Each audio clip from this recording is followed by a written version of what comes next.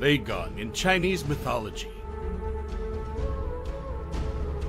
Lei Gong is the god of thunder, lightning, and storms in Chinese mythology, and he plays a vital role in many tales and legends. In this video, we'll be taking a closer look at his story and exploring the myths and legends that surround him. The origins of Lei Gong. The story of Lei Gong begins in ancient China, where he was worshipped as a powerful god of thunder and lightning. According to legend, Lei Gong was once a mortal man named Lei Zhu, who was a skilled blacksmith and inventor.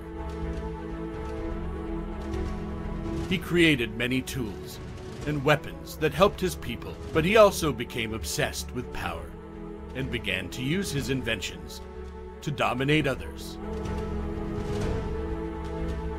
One day, while Lei Zhu was experimenting with a new device that could control thunder and lightning, he was struck by a bolt of lightning and transformed into a god.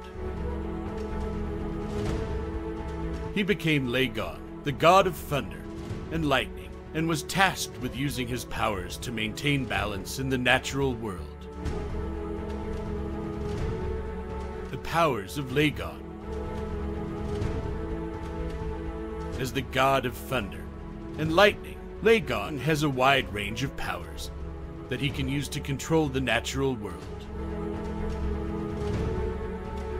He is known for his ability to summon lightning bolts and thunderstorms, and he can control the winds and rain. In many stories, Lei Gong is depicted as a fearsome warrior who wields a magical hammer that can create thunderclaps. He is also said to have the power to control the elements and to transform into a variety of animals, including a dragon, a tiger, and a phoenix. Lei Gong's role in Chinese mythology. Lei Gong plays an important role in many Chinese myths and legends, often serving as a mediator between humans and the gods. He is said to be a protector of the people and to use his powers to punish evildoers and protect the innocent. In one popular story, Lei Gong is called upon to punish a greedy and selfish official who has been causing havoc in his community. Lei Gong summons a thunderstorm that destroys the official's home and leaves him humbled and repentant. In another tale, Lei Gong is tasked with bringing rain to a drought-stricken village and must battle a powerful dragon to do so. Lei Gong in Chinese culture today. Today, Lei Gong remains an important figure in Chinese culture, and his image can be found in many places, including on temple walls and in works of art. He is often invoked during thunderstorms and is believed to protect homes and crops from lightning strikes.